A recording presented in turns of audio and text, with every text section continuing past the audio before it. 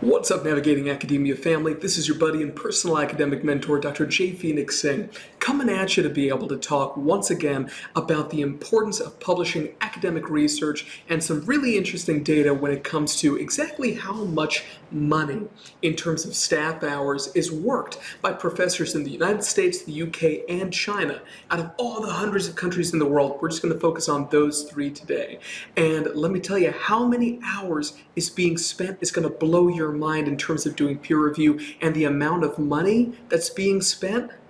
Because keep in mind, peer reviewers don't get paid for virtually any journals. So how much money is quote unquote being lost during this process? Now, obviously, peer review, an essential piece of the publication process. What happens is that you take a manuscript for anything, for a peer-reviewed journal or for an edited book from a leading publisher, and what's going to happen is that that article or that book chapter is going to get blinded, sent out to some other experts in your same field, and so these are what's referred to as peer reviewers because they're peers and they are reviewing your work, and subsequently what happens is that they're going to give you some recommendations about how you can improve the piece, and they're also going to give whoever's in charge, an editor-in-chief, associate editors, guest editors, and so forth, some advice in terms of what they think should be done with the article. For example, should it be accepted for publication with minor or major reviews? Should it be revised and resubmit where the authors get it back without it being accepted? They have to make big changes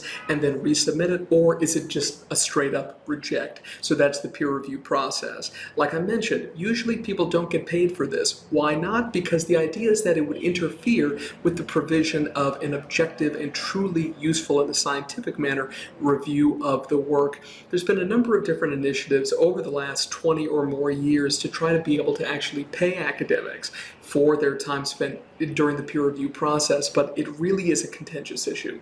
So today I found this article for us. It's published in Research Integrity and Peer Review in 2021. It's an open access article. I'm confident that they probably had to pay an open access fee just to be able to get it in there. And this is by Axel and colleagues, and the name of this research article is $1 billion donation, estimating the cost of researchers' time spent on peer review. Just reading the abstract, let alone reading the entire article, which I do recommend you do, you could, because this is open access, you can get a copy of this article. Just take the title here that's on your screen, copy and paste it in quotation marks into Google, and you're going to be able to download a free PDF of it if you're interested, all right? So let's go ahead and take a look at the abstract together. We'll read it, then we'll talk about it. Here we go. The amount and value of researchers' peer review work is critical for academia and journal publishing. However, this labor is under-recognized, its magnitude is unknown, and alternative ways of organizing peer review labor are rarely considered. So what these researchers did is that they took publicly available data and they estimated or made an estimate of researchers' time and the salary-based contribution to the journal peer review system. Keep in mind that there are literally tens, if not hundreds of thousands of journals, and there are over 1.5 million journal articles that are published every single year, and this is only one type of publication, journal articles, let alone, like I said, things like peer-reviewed book chapters and so forth. So we're talking about a huge amount of pieces that need peer review annually. So what do they find? They said, we found that the total time reviewers globally worked on peer reviews was over 100 million hours in 2020, equivalent to over 15,000 years. So literally in 1 year, academics spent 15,000 years of their working hours alone on this. Now, people usually think about, okay, how much are people working? Like about 8 hours a day, right?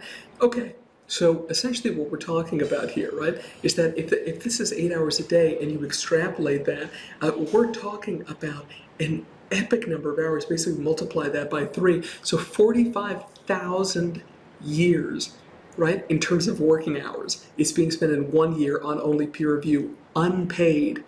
The estimated monetary value of the time just US-based reviewers spent on reviews was over $1.5 billion. For China-based reviewers, the estimate was over 600 million, and for UK-based, close to over 400 million US dollars. Guys, this is absolutely nuts. Billions of dollars getting spent literally tens of thousands of years worth of work being spent.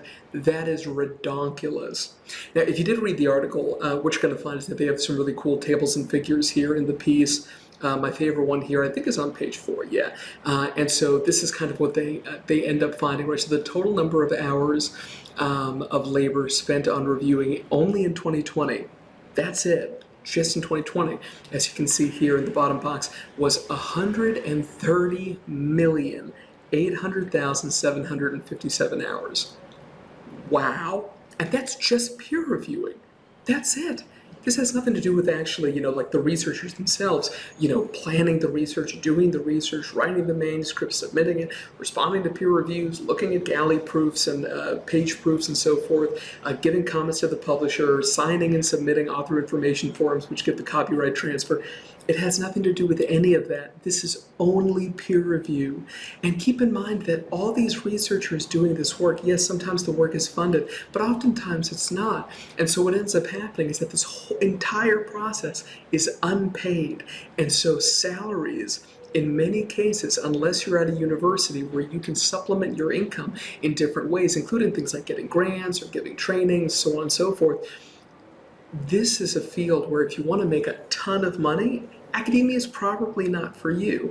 And yes, you are expected as part of professional service, especially if you want to get tenure, to be actively peer reviewing for journals. And there are other videos on this channel to talk about how you can, by doing peer reviews, become an editorial board member of one of your favorite journals, or a journal that really is quite prominent in your field. And this is a great way to be able to ensure that you get tenure, that being part of your tenure package when you end up applying. And there are videos on the channel also about how to be able to prepare the best tenure application to be able to make sure, or at least give yourself the max chance of getting tenure. So that's what I've got for you guys. Thank you so much for watching.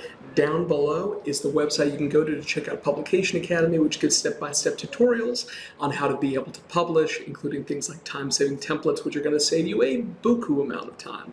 If you guys want to get in touch with me, you can always do that at the details that are down in the description box below at www.jphoenixsing.com, and you're more than welcome to schedule a one-on-one consultation with me where we can talk about anything that you care to in the realm of academia. God bless you guys. Have a great day. I'll see you in the next one. Peace.